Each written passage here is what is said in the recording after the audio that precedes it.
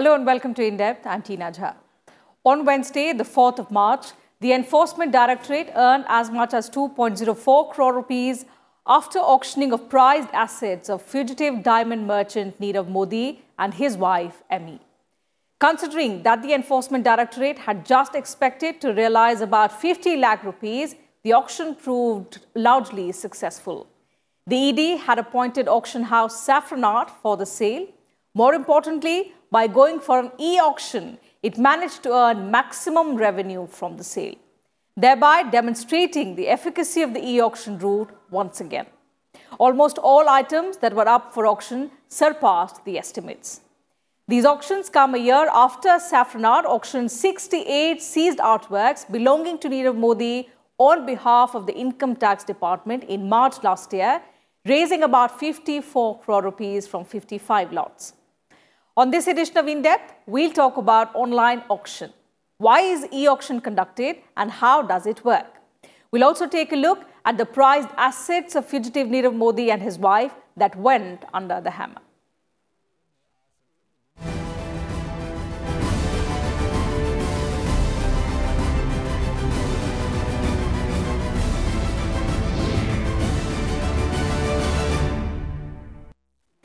In one of the most successful online auctions ever in the country, the Enforcement Directorate on Wednesday generated a whopping 2.29 crore rupees by selling 72 luxury items seized from diamantaire Nirav Modi. Saffronart conducted the auction on behalf of the ED on the orders from the Mumbai High Court. Nirav Modi is accused of defrauding the Punjab National Bank of 13,600 crore rupees along with his uncle Mehul Choksi.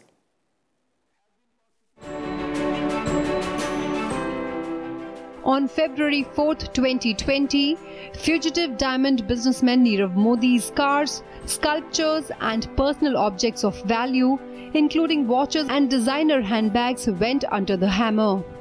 The auction was conducted by Saffronart on behalf of the Enforcement Directorate, Mumbai.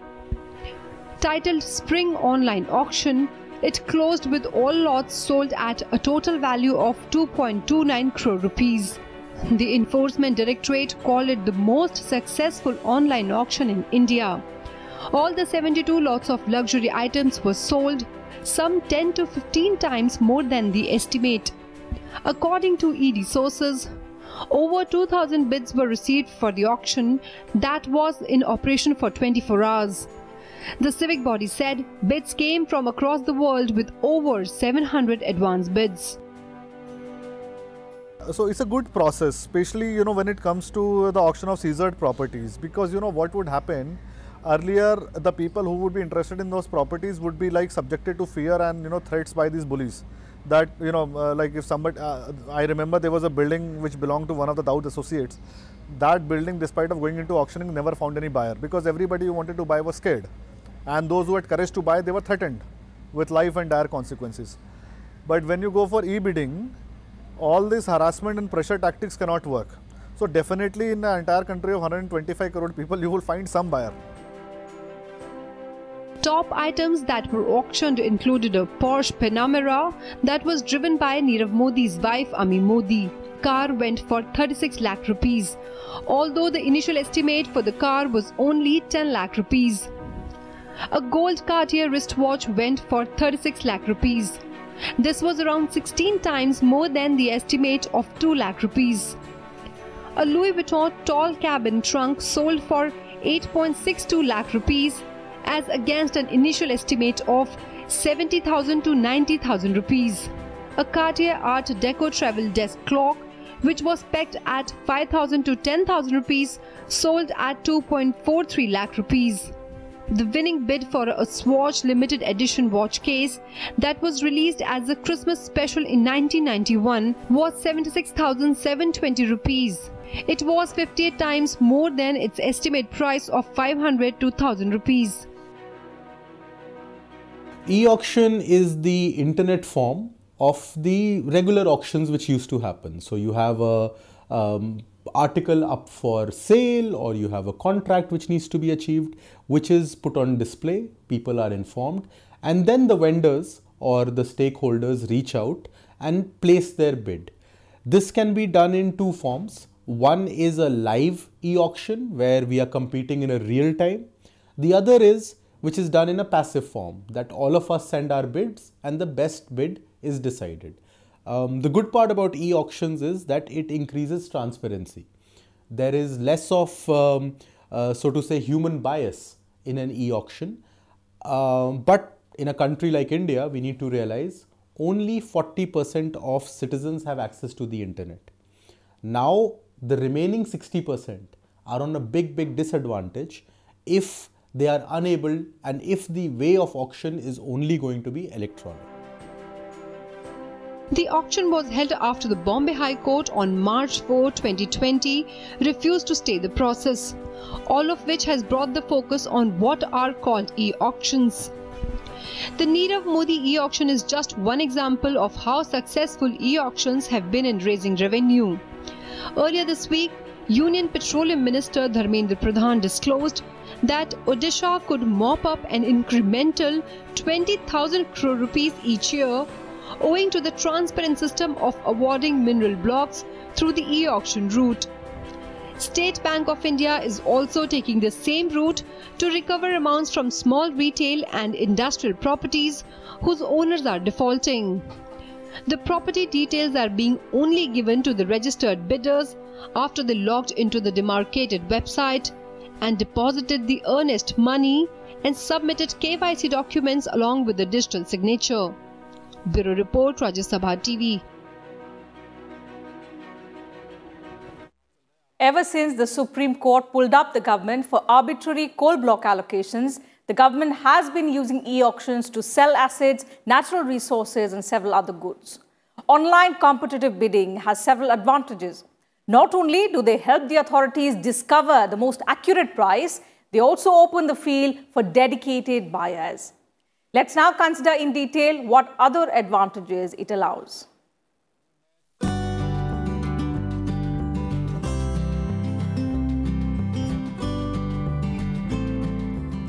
Online or e-auctions have increased rapidly since the late 1990s.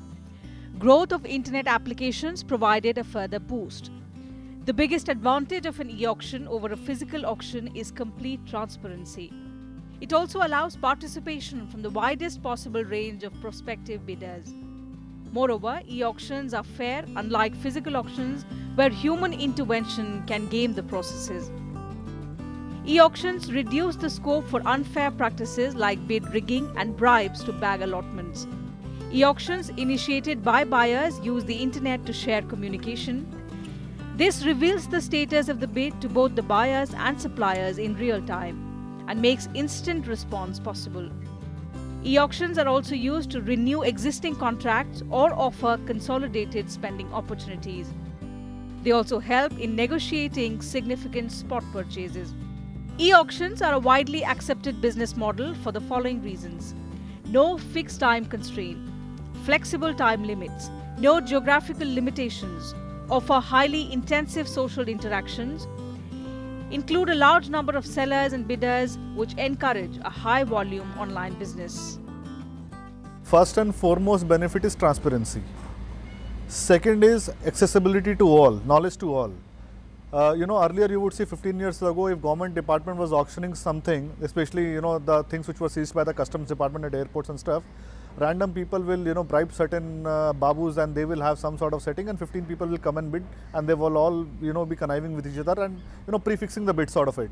And they will take away the 100 rupee material and 50 rupees, 60 rupees and then bribe 20 rupees to the, and that was the system where the leakage was happening. The moment you go for e-auctioning, it is not only known to those 15 racketeers, it is known to hundreds and thousands of people across the country, every state, every district. In India, the National Informatics Center of the Ministry of Electronics and Information Technology has developed e-auction software to conduct auctions of government departments and organizations. The system can easily be adopted for all kinds of auction activities. It aims at transparency and non-discrimination amongst bidders, allows them free access to auction documents, clarifications, secure online submission of quotes from any place on a 24/7 basis. The system has been designed taking into account auction rules followed in various states across the country. In order to ensure valid participation, Bidder credentials are verified using two-factor authentication, including the username, password, and digital signature certificate. The auction documents as well as bid documents submitted by the bidder are also digitally signed. In addition, all bid values are digitally signed to ensure authenticity and integrity of the document. It is an absolutely transparent process. There is no fear, there is no favor. Earlier it used to happen that people would threaten certain guys that you don't file for this tender, you don't bid for this auction, otherwise I will come. And especially in states like Bihar, which had law and order situation at one point of time, it was very rampant and prevalent. But since you have an e-auction, nobody can come to know who is bidding, who is not bidding. So it is an absolutely 100% a transparent process without fear and favor. Second, earlier there were instances, then there were allegations that a person who was the auction in charge, or the person who was appointed, he would have connived with certain people, he would have leaked the bid amounts, or he would have favored certain people. Now in e-auction all those things cannot happen. Nobody knows who is bidding what, you only know the amount, and who bids the highest amount or whatever is the auction format gets the bid. 2 years ago, the sporting world in India got to see an e-auction in action. It was also the first time that it was being used by the Board of Control for Cricket in Indian sports. BCCI used it to sell Indian cricket's media rights. The e-auction helped it net 60% more than 3,851 crore rupees that Star India had paid for the previous deal. Instead of the earlier practice where different players submitted bids in sealed envelopes, the three parties in the fray, Star India, Sony Pictures Network and Reliance Jio, were locked in a slugfest for 3 days. Also, instead of meet minimum bid increases of 25 crore rupees, Star India made a straight jump of 900 crore rupees plus, a move that allowed it to show intent right away. E-auctions do away with nepotism and under-the-table deals when the state's assets are sold off. That's one huge blow against corruption. Bureau Report, Rajya Sabha TV. Time for a short break here on the program. We'll be right back. Do stay with us.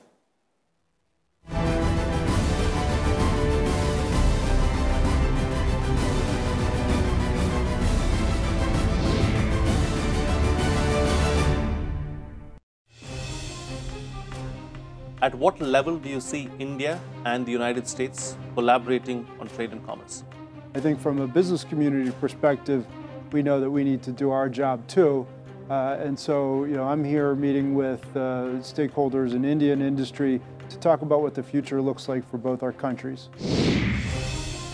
But how big a problem do you think protectionism is? At the U.S. Chamber of Commerce, we don't like protectionism. We think that trade is an economic multiplier. At what level are India and the United States collaborating on IP? Well, today, the mindset is we are innovators, we are creators. We're making in India, making for India, but also delivering to the world. And that's a different mindset, and it requires a different orientation on intellectual property. Watch a special interview with Patrick Kilbride, the Vice President of the U.S. Chamber of Commerce, at these times on Rajya Sabha television.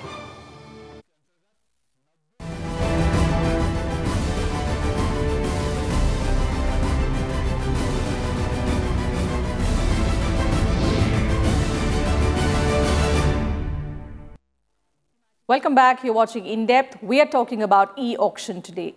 Besides the basic types of e-auctions, there are two main models that are followed while conducting an online auction: the common value model and the private value model. So let's now understand in detail these models, the bidding techniques involved in an e-auction, and the legalities of the process behind it.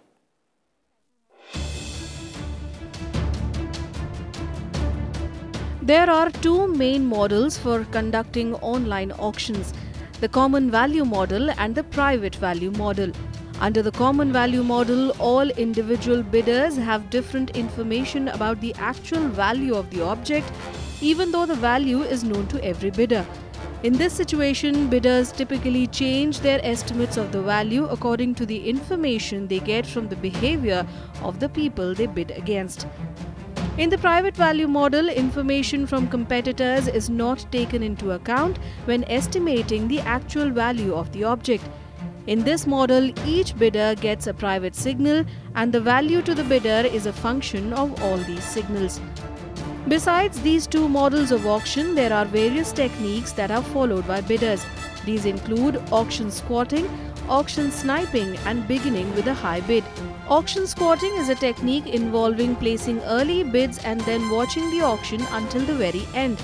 The main tactic followed in auction squatting is that this bidder looks for other bids in order to be able to match them as fast as possible and more often than any other competitor. The aim is to send the signal that you are serious about the auction, thus scaring off the rest of the bidders. Auction sniping is a strategy involving waiting up until the last seconds of an online auction and then submitting your bid with the goal of stealing the auction from everyone else. However, this technique cannot be performed at every online auction as most auctioneers will extend time if a bid comes in with only a few seconds left. Despite this precaution used by auction sites, sniping is still a very successful tool used to win. Many times, bidders put in a high bid at the very beginning of the auction instead of starting off with low bids. Low bids might achieve a lower price, but they also leave the field open for more bidders. So directly stating a higher value for the object being auctioned can intimidate and lessen the competition. If it is perfectly legal, if it is approval has been sought from the competent authority, and the basic structures have been taken care of. For example, it has to be a transparent auction. It has to be notified to everyone on public platforms. It has to be serviceable throughout the period of auction. The auction has to be secure. There should be no tampering of the bids on the platform. So, security of the entire platform, accessibility of the entire platform, and after seeking the approval of competent authority, it is a perfectly legal process. And this is the new age India. I mean, not only auctions, even procurements are happening online now. Online auctions break down and remove physical limitations of traditional auctions like geography, presence, time, space, and a small target audience. Even though it opens the field, the influx in reachability also makes it easier to commit unlawful actions within an auction. Some of these include shill bidding, shield bidding, fraud, and sale of stolen goods. Shill bidding means placing fake bids that benefits the seller of the item.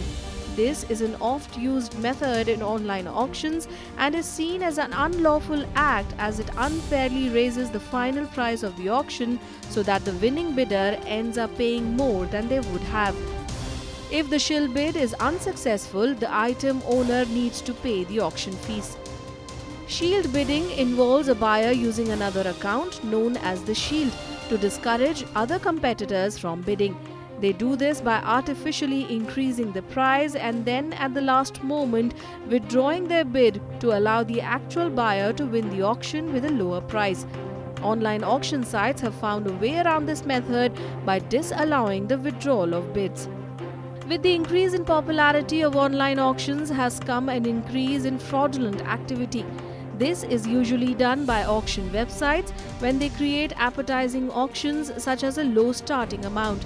Once the winning bidder makes the payment, the fraudulent seller will either not pursue with the delivery or send a less valuable version of the purchased item. Certainly, establishing online identity is a very major hurdle that most e-auction platforms go through. The government has just launched an e-auction platform, and it would be interesting to see what are the documents or the data required from the user to log in. Also, what about the bandwidth? How many users can the e-auction platform handle at one time? Is it built for 100 users, 1,000, 10,000, 1 million? In a country like India, we need to have the largest numbers of users which can use the platform at one given time. Sometimes online auction websites are used by thieves or fences to sell stolen goods. Organized criminals often steal in-demand items, selling them online as it is a safer option due to the anonymity and worldwide market it provides. With inputs from Vipul Agarwal, Bureau Report, Rajya Sabha TV. Well, as the name suggests, online auction or e-auction is an auction held over the internet to sell assets, natural resources and several other goods. Over the years, online auction has replaced physical auction due to its biggest advantage, which is complete transparency.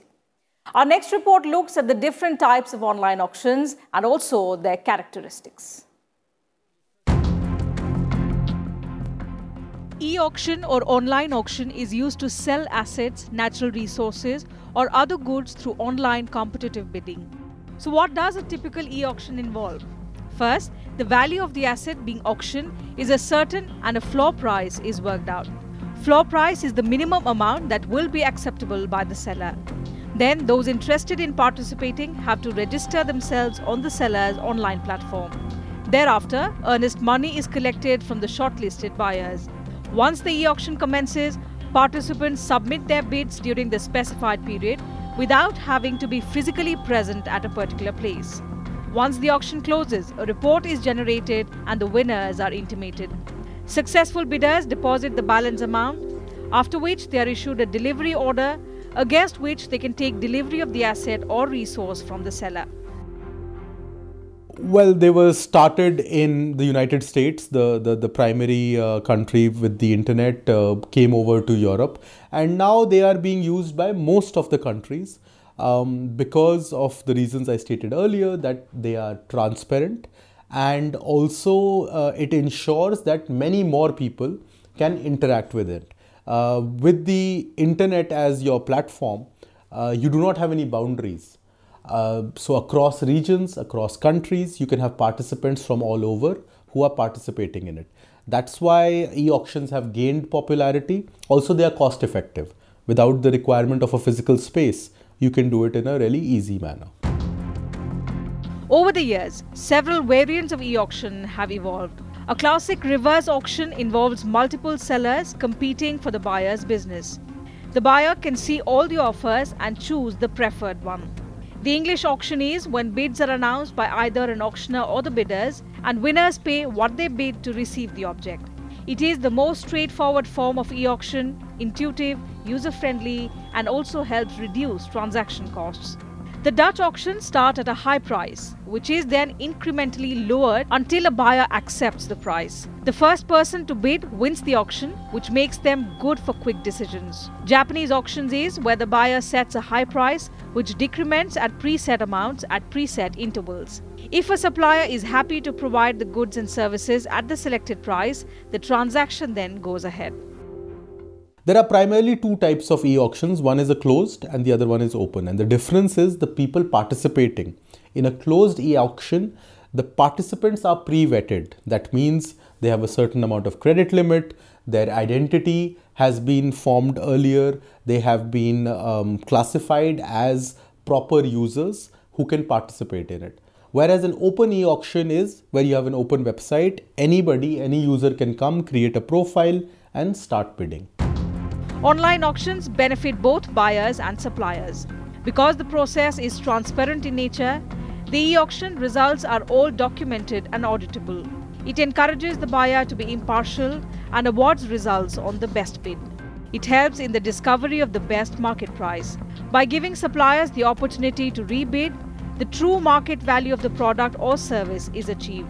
By encouraging suppliers to bid regardless of location, it makes it simpler to involve suppliers aboard in the process. By providing better standards of specification, in the absence of ad hoc meetings with suppliers, the buyer is forced to improve written specifications to give suppliers an equal specification of what is required. And lastly, by providing the best value rather than cheapest price, the technology now enables a range of factors to be considered as well as the unit price.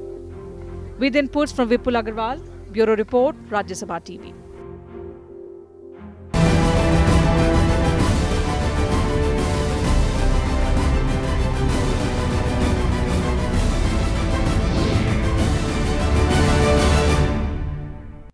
So that's it from us on the show today. But just in case you missed the television broadcast, you can also watch it online on YouTube and Twitter. And you can also send us your feedback and suggestions about our program. Thank you for your time.